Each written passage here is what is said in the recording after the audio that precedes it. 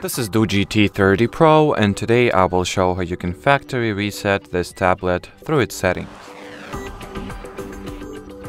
To start, you will need to launch the settings app here, then find and enter the system category, then go into the reset options, erase all data, factory reset, erase all data, input your screen lock if you have any to confirm, then once again tap at the erase all data button, and now allow some time for this process to be executed or to be performed.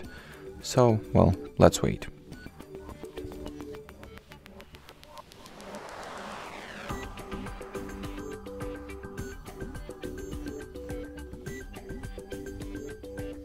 So in front of us we can see the initial setup interface, which means that the factory reset process has been finished successfully. So, well, that'll be it. Thanks for watching and bye bye.